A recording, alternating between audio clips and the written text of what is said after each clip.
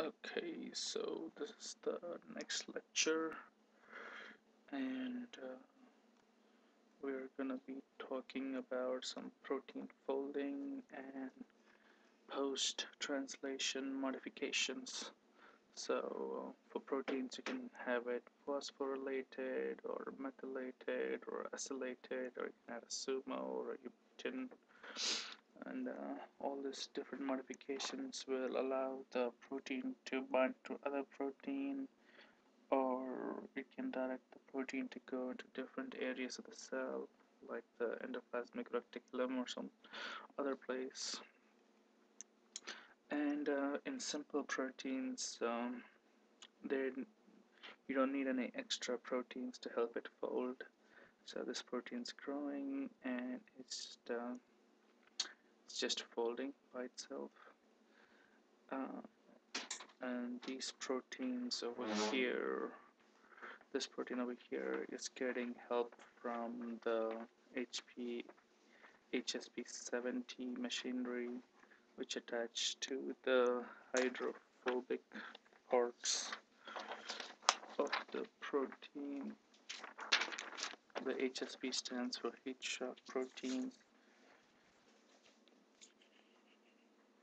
Um, the temperature plays a role in folding. So if you increase the temperature, in experiments they found out that the the bacteria increased the number of chaperone proteins so that the proteins could be folded the correct way, which were misfolded due to the increased temperature. And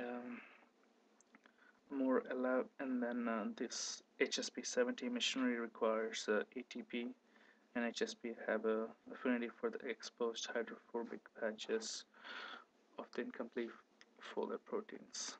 And these chambers over here, isolation chambers, the HSP60, get the incorrectly or incompletely folded proteins placed in here, and these sites are hydrophobic protein binding sites, so the proteins are guarded into here because the proteins also don't like water that's around inside the cell, so they have affinity to go in here, and they get folded correctly, and this also uses a lot of ATP. And some post-translational modifications this table is showing, and the formal group on the bacterial amino terminal is often taken off, and 50% of the eukaryote proteins, the amino group, the N-terminal residue is acylated, and the carboxy termini can also be trimmed and modified. And we'll skip those slides for now.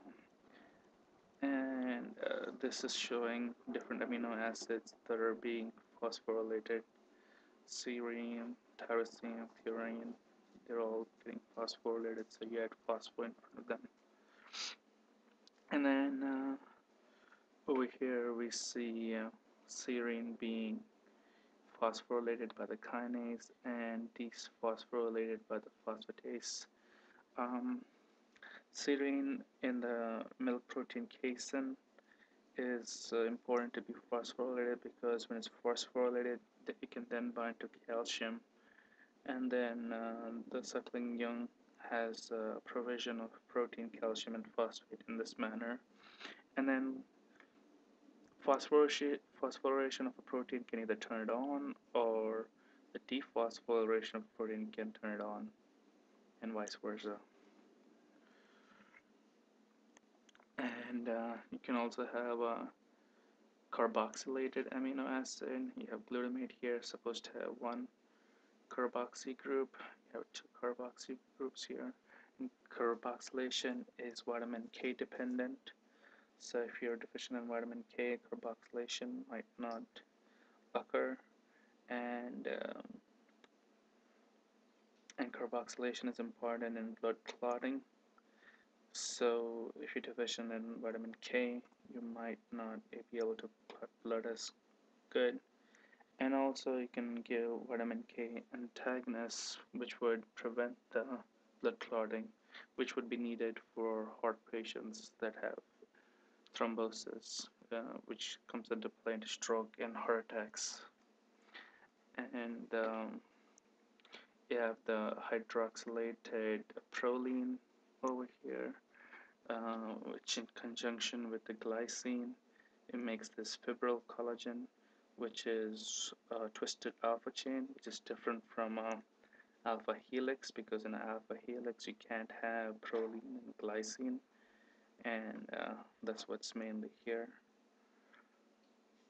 And it's gonna create a long chain like this. And this is an important example in